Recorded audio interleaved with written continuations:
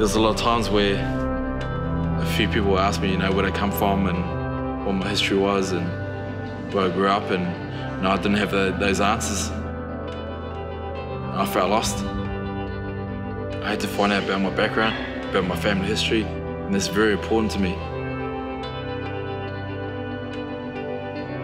I'm proud of my heritage, proud of my family. To know what I do now, it makes you feel whole.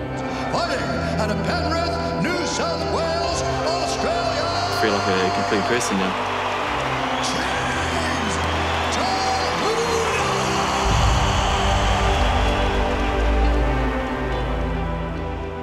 My brother, mother and father are really tight.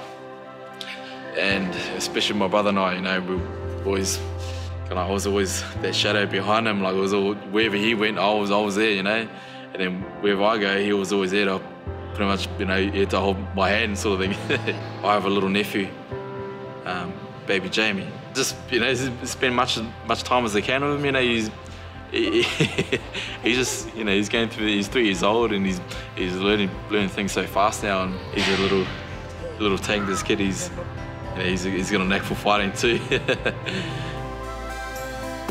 Going through primary school and high school, I was always the smallest kid, having an interest in boxing and martial arts, Bruce Lee movies and that. I wanted to learn self-defense, because I was such a small person for my age.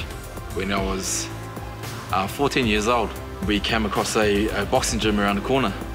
Went down there, just all began from there. Right on from there to kickboxing, to jiu-jitsu, to wrestling, and then started MMA.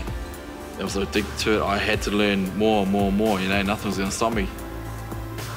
It wasn't until I started training with Marquardt, there wasn't many people that were training mixed martial arts in New South Wales and in Australia.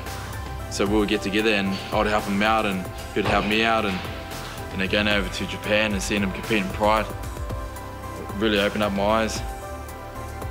Came back home and just put my head down, man. I had a goal. I set that goal and nothing was gonna stop me.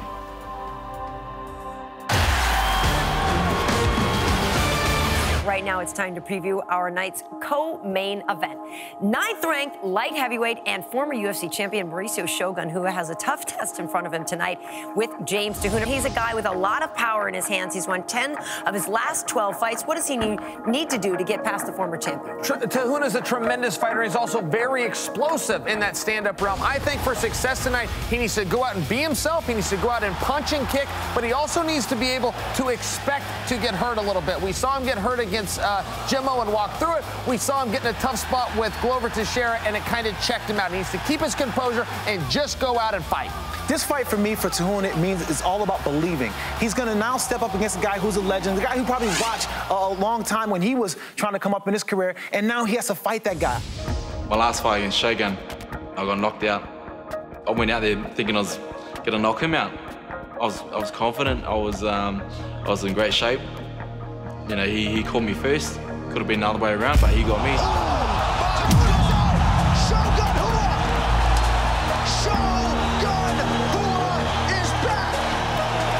Devastating shot from Shogun Hua. I was about to say Shogun needs to be careful with overextending on his shots and winging shots to get off balance and get countered by Te Huna. But in the end, it was Te Huna who got countered by Shogun.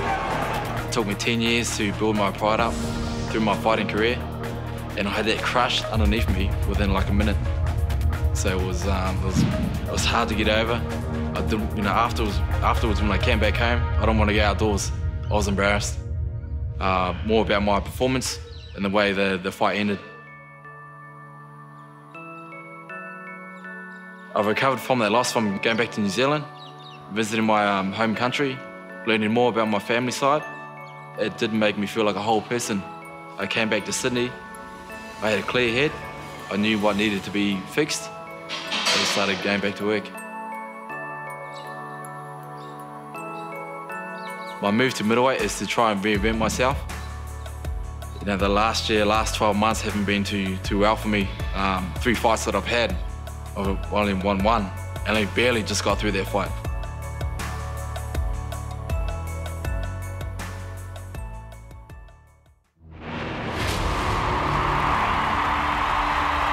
Fighting out of Denver, Colorado, presenting the former Strikeforce welterweight champion, Nate the Great Marquardt.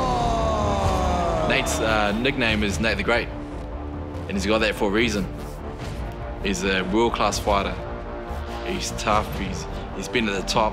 Nate with the takedown. Clearing this takedown. He's gonna be hard to beat. He's not a safe fighter. He won't go out there and play it safe just to win the fight. He goes out there just like me, puts it all out on the line, and tries to get that win really, really quick. Nate the Great Marquardt, and it is all over. He's aggressive. I'm aggressive. We don't like to take a backward step. Any kind of mistake that he makes, I'm gonna take advantage of it. I need to win this fight. Headlining the very first UFC event in New Zealand.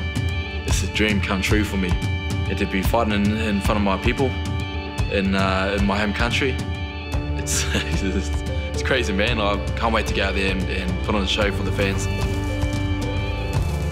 Two explosive athletes, two guys that don't like to step backwards, and two guys that need this win. The fans are in for fireworks, man. It's gonna be pretty crazy out there. So don't blink. My name is Te Huna, and I'm a UFC fighter.